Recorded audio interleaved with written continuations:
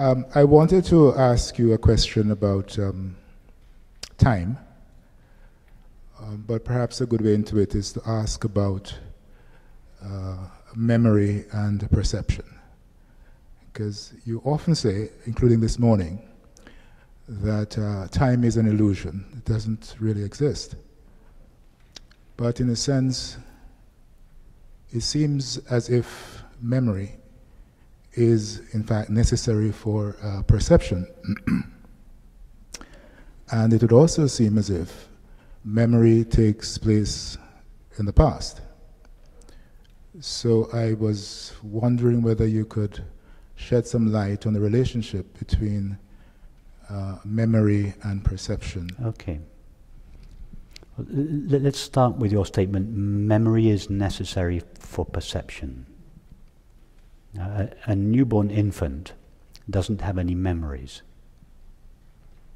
but it perceives the world.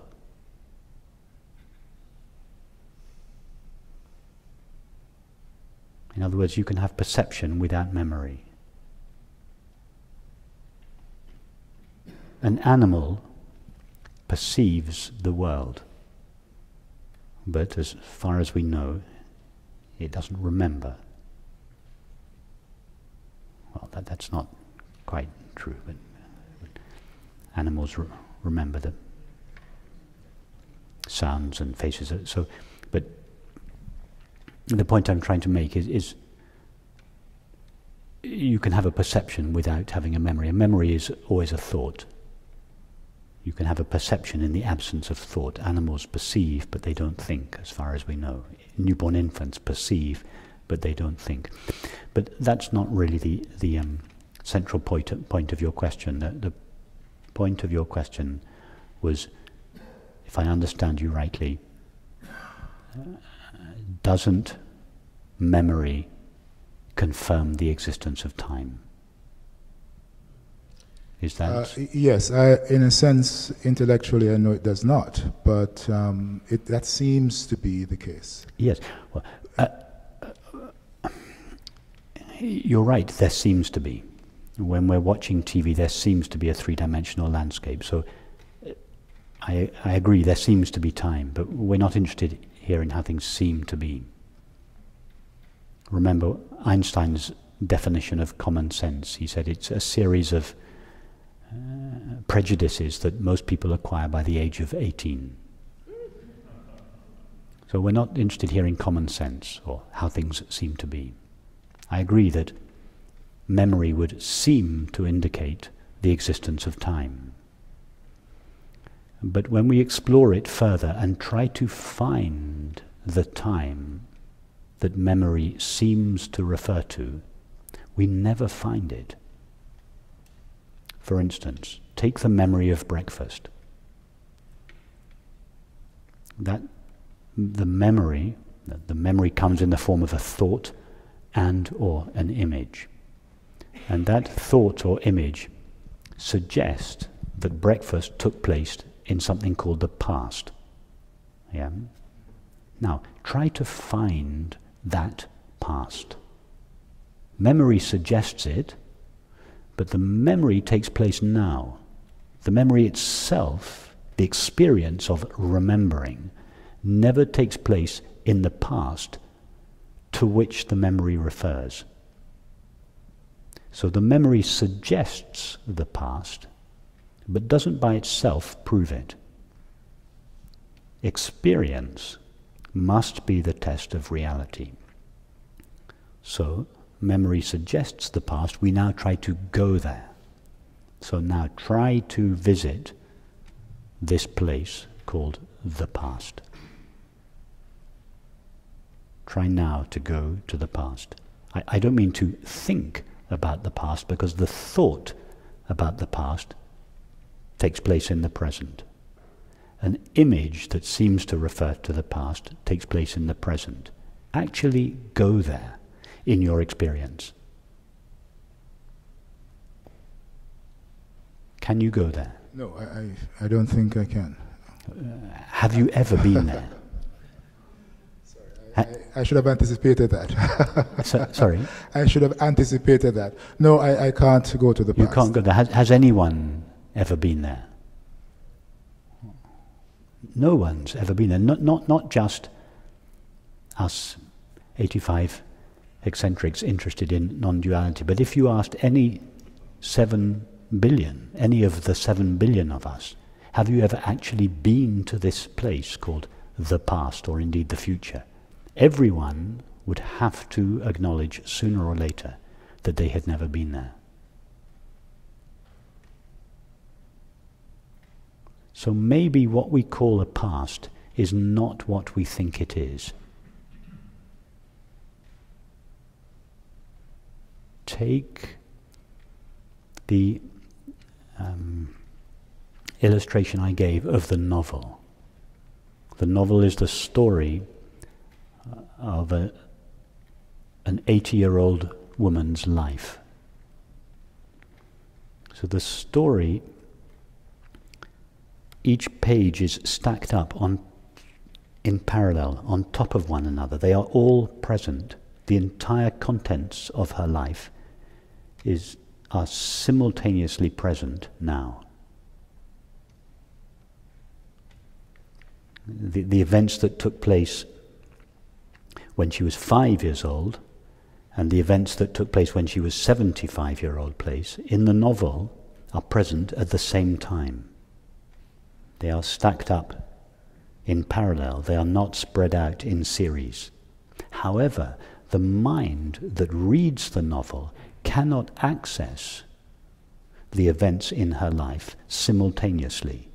It can only access them page by page. That's the limitation of the mind, not the limitation of the novel. So the mind accesses the story page by page and thinks, therefore, that the story takes place in time. Time is a reflection of the limitations of the mind which reads the novel. It is not an innate quality of reality itself. So all experience takes place now, in this now, and this now is the only now there is. And isn't that your experience? Isn't it your experience that experience is always now? And how many nows have you experienced? For instance, while we've been sitting here, how many nows have you experienced? Just this one.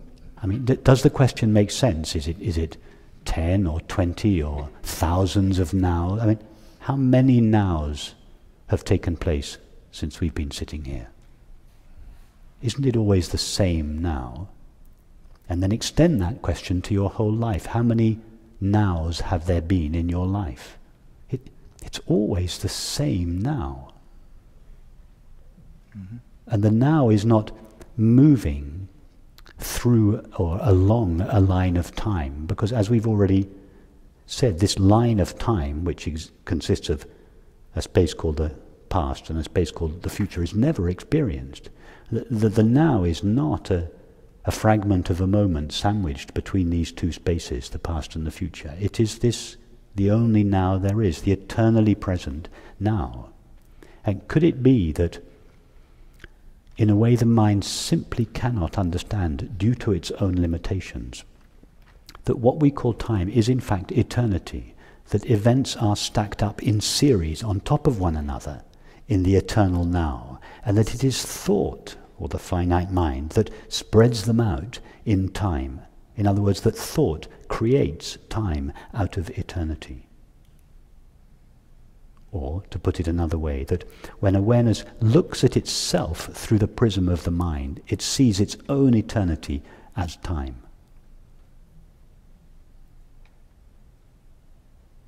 And that's not so strange. It sounds like a far-out idea, but actually when we think about it, and we notice, for instance, 1, none of us have ever experienced a past or a future. 2, all experience takes place now. 3, there's only one now. All these facts, and they are facts of experience, confirm not the conventional view of time, but confirm what I am suggesting here.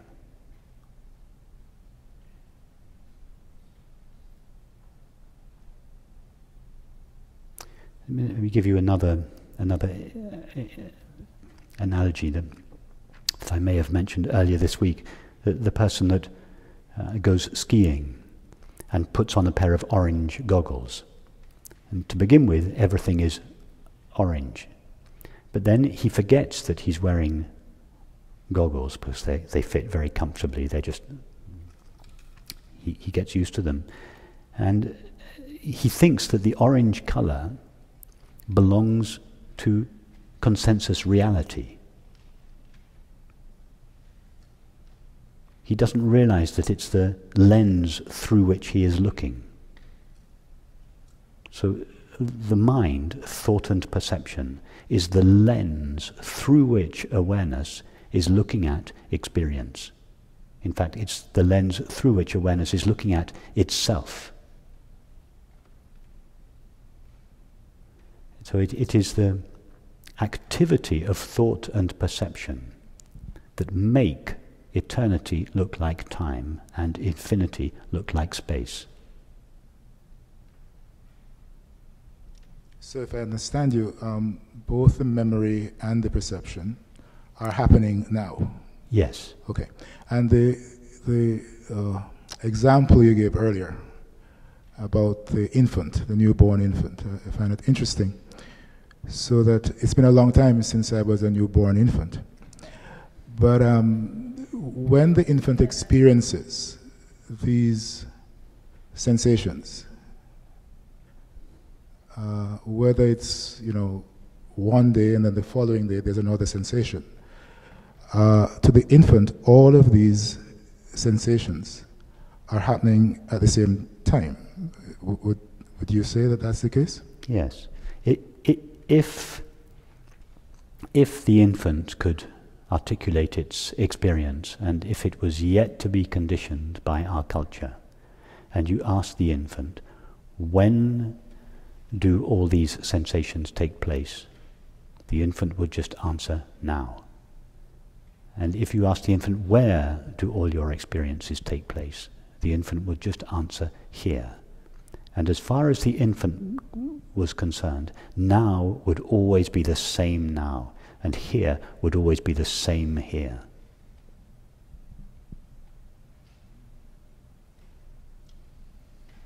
In other words, now is not a moment in time, and here is not a place in space.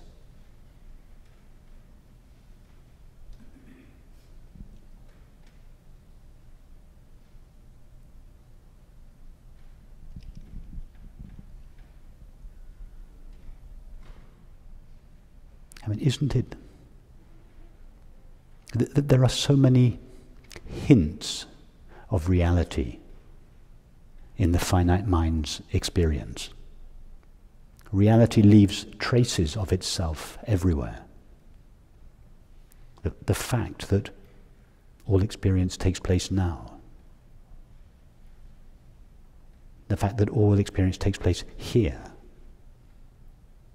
That's an experience that most people don't consider significant.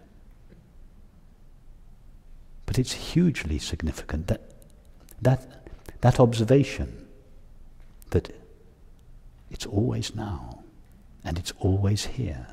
Just that observation, if you follow it, will take us to reality. It is a hint of reality in the mind. There are many other hints. The experience of love, the experience of beauty. Our experience is littered with hints, traces of the beloved. Except we become accustomed, our culture gives us a banal interpretation of them. And so we overlook these hints or traces of reality.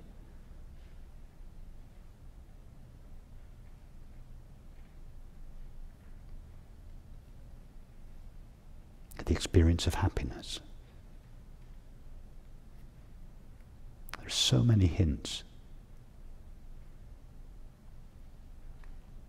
Our culture has just given us the wrong interpretation of all these experiences.